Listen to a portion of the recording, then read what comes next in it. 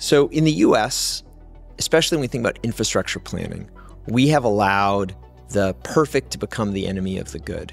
We will allow for study process to drag out years and years and years because one party says, I want to ask one more question.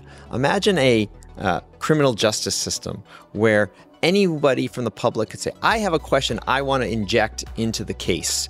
And that forced the court to keep the proceeding dragging out forever. That's essentially what we have in a lot of environmental planning for energy infrastructure.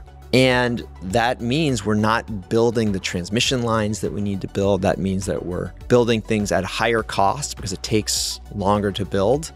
And we're not keeping up. Rates are going up.